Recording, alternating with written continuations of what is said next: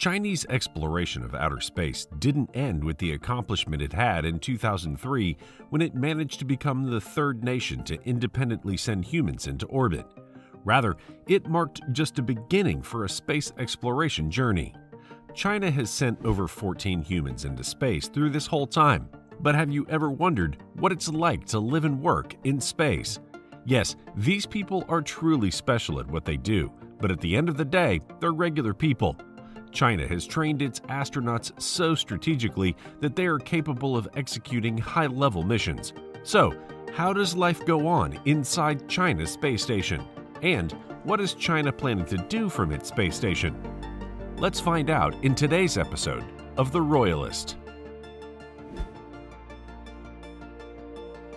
When you're revolving around the planet at about 17,000 miles per hour, standard human notions of day and night start to look pretty silly.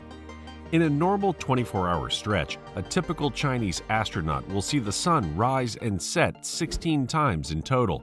Human bodies didn't evolve that way, so a regular 24-hour Earth day is maintained up there, if nothing else to prevent the crew descending into a grim spiral of permanent crippling jet lag.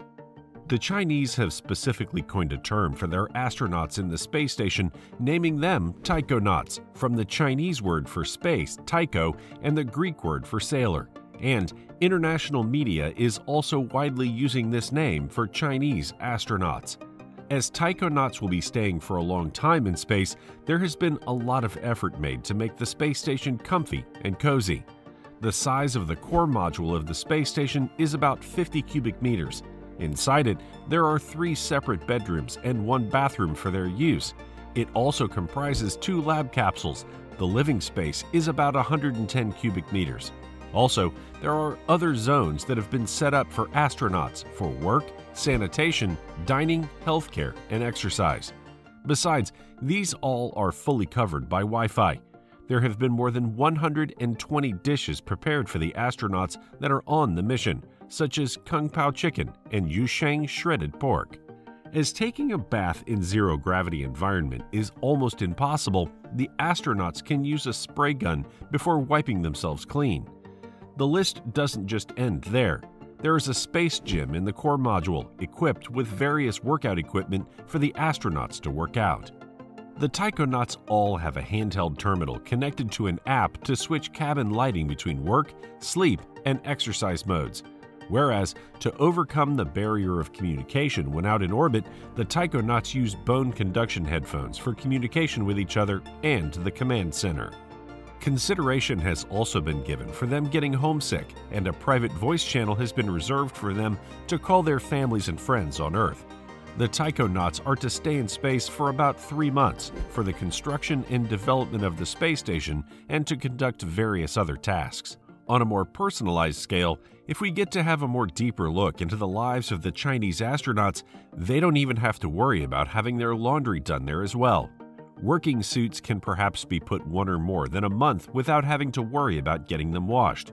But in case anything comes out of the human body and gets in contact with the water, it is likely to contaminate the whole of it. Over the space station, the user interface of the system is all in Chinese, including the layout diagram, control console, and the robotic arm. It's expected the space station will host multiple experiments from both China and other countries, with China seeking to enhance its capacity for scientific and technological innovation. When venturing out, the robotic space arm would be used to assist astronauts during spacewalks. Despite refusal from NASA for any collaboration due to a bill passed by the U.S. government in 2011 limiting any cooperation with the Chinese or Chinese-owned companies, China has managed to arrange for the construction of a space station in low Earth orbit. This space station is estimated to be above the surface of the Earth between 340 and 450 kilometers, with a mass of 80 to 100 tons. It will be able to see Tiangong from Earth, much as it is occasionally possible to see the International Space Station. Space Station Tiangong will circle the Earth at an altitude of between 221 and 280 miles, 340 and 450 kilometers above the surface, and between 43 degrees north and south latitude.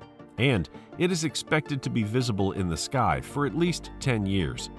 The space station is to be the successor of Tiangong-1 Spacelab 2011 and Tiangong-2 Spacelab 2016.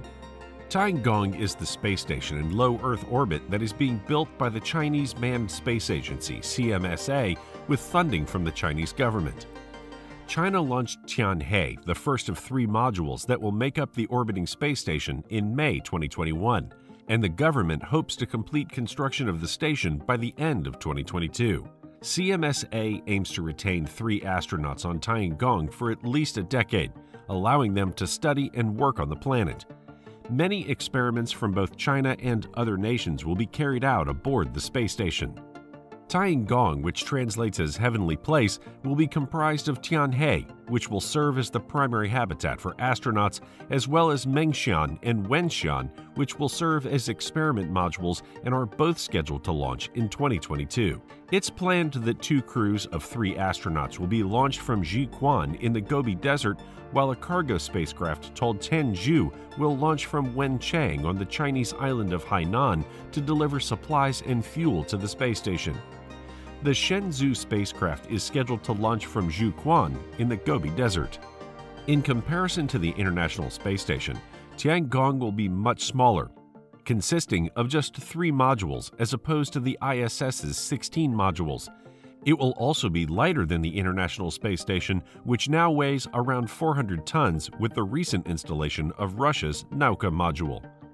Tianhe is far bigger and heavier than the Tiangong 1 and 2 test space laboratories that China launched in the previous decade, weighing in at roughly 3 times the amount. The Tianhe module, which is 54 feet, 16.6 meters in length, was launched with a docking hub that will let it accommodate the Shenzhou and Changzhou spacecraft, as well as the 2 subsequent experiment modules when they arrive.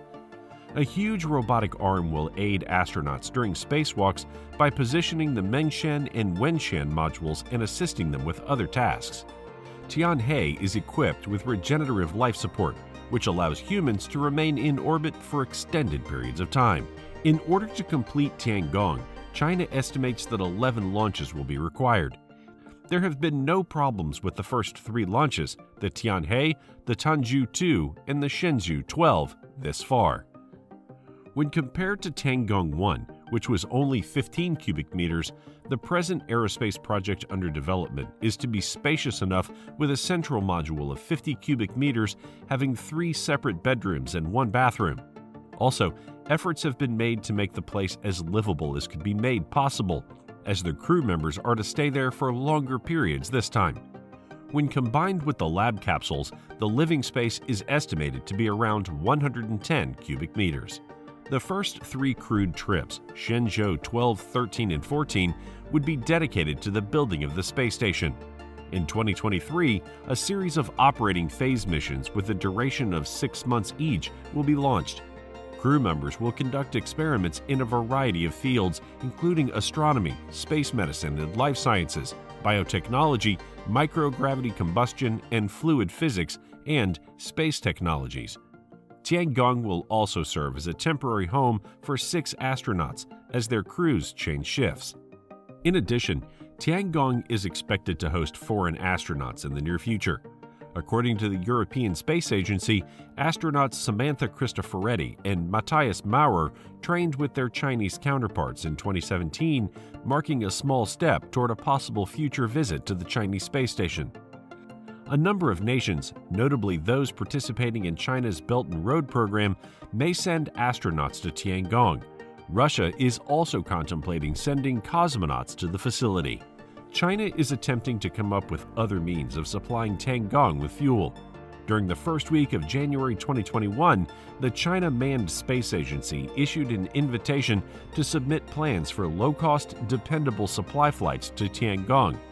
Unlike NASA's private resupply service contracts, which gave possibilities to SpaceX, this request was available to all commercial entities. To sum everything up, efforts have been made by the Chinese to arrange for every possible means of comfort for the astronauts who are to be out there in outer space on a mission, be they native Chinese or any foreign delegation. Unlike the International Space Station, Chinese haven't restricted any countries to enter their space station or not to have access to their premises. The Chinese astronauts have been planned to deliver science lessons from outer space to students directly, with China's Shenzhou 13 astronauts presenting a science lesson live from the orbiting Tiangong space station. The lecture will be part of a series referred to as Tiangong class, which takes its name from the Chinese space station, which literally translates as heavenly place. China hopes to use its new orbital outpost to inspire interest in space and science both domestically and internationally, and to gain international prestige in the process. Tiangong has been designed to facilitate work while paying due concern for the facilitation of the astronauts undertaking the research projects and experiments that are planned for now and those that are yet to come by.